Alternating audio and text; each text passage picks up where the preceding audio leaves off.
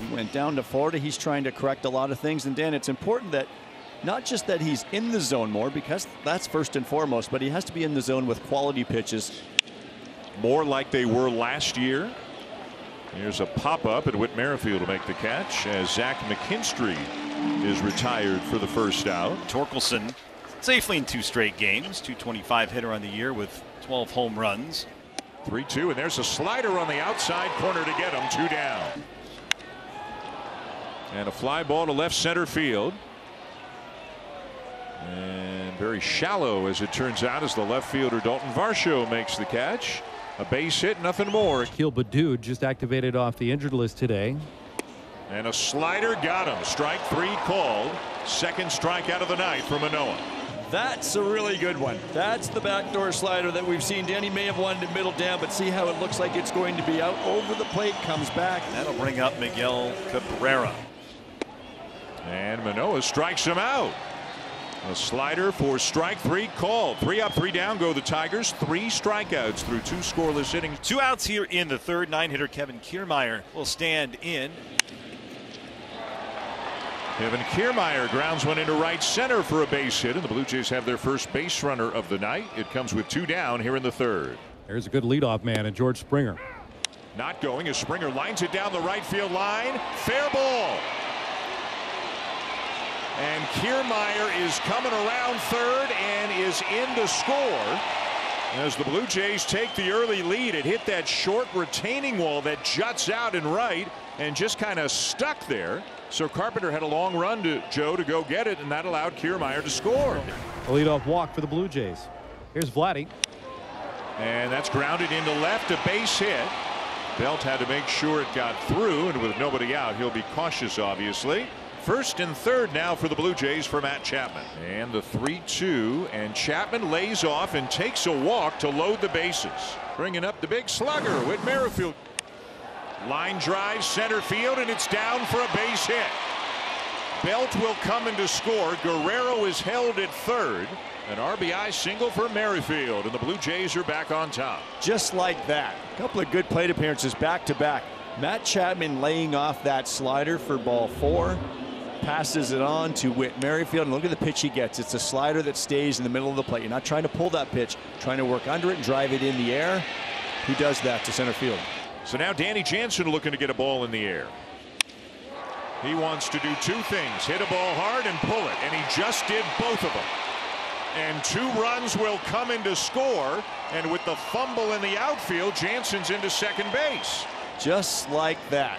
Danny does his damage by getting breaking balls out over the plate or fastballs out over the plate that he can get out there and around it. Watch where the pitch is, out there and around it exactly. Now Kevin Kiermaier, the batter. 1-2 again. And a ground ball weakly hit to the right side. A run will come in to score. Kiermaier is out at first and collides with Ibanez. Everybody's okay. So it's an RBI ground out for Kiermaier to make it 5-1. And a bit of a miscommunication in the infield between Ibanez and Torkelson. This ball's not hit hard at all. If Ibanez comes up with this, now Merrifield runs well and he got a good jump. I'm not sure he has a shot at the plate, but after that little collision there, they had no shot. It is 5-1, and now here's George Springer for the 3rd time. And Springer hits one hard down the left field line. Will it stay fair? You betcha. Off the foul pole and gone. A line drive, 2-run homer for Springer, and it is 7-1. Well, he hit it so well, it looked like it was just going to be a matter of whether it stayed fair. End of the line for Alex Faedo after 3 pretty good innings.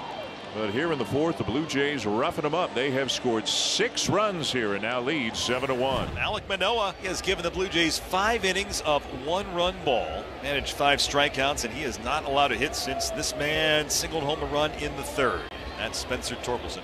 And a swing and a miss as Manoah gets Torkelson for strikeout number 6 on the night. Much better slider there. That's the one you want to see. 0-2. You started on that outside corner. If you can get the swing, you do it, and it's a big chase from Torkelson. So a man on with a 1 out for Kerry Carpenter.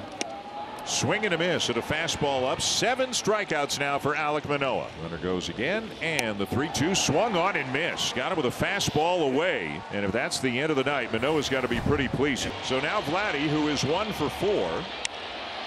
Line drive right center field, and that's a base hit. Bichette is getting the wave around third, and he'll score as the ball was dropped by the relay man. I think that was Baez who dropped it, as Bichette comes around third and in to score on an RBI single for Guerrero. And Chapman takes his 3rd walk of the night, and this one's going to load the bases. Here's Merrifield. And that one to the backstop, and here comes Belt, and he'll score easily. The other runners advance, and the Blue Jays add another run to make it 9-2. Wild pitch. And Merrifield's going to make them pay. Did he get another one? Look at this. After 2 home runs in the nightcap last night, Whit Merrifield launches another one and blows it wide open for the Blue Jays. When a pitcher is struggling with the strike zone, it makes it easier for a hitter to just zone right in, and he got a fastball middle in. It may have been 96, but Whit was all over it. 2 outs. So Short will be the pinch hitter. And that's the ball game. The Blue Jays win in convincing fashion. They have 2 big innings tonight. They got 6 in the 4th, 5 in the 9th. They win 12-2, and there's smiles all around, Joe. They've won 4 in a row.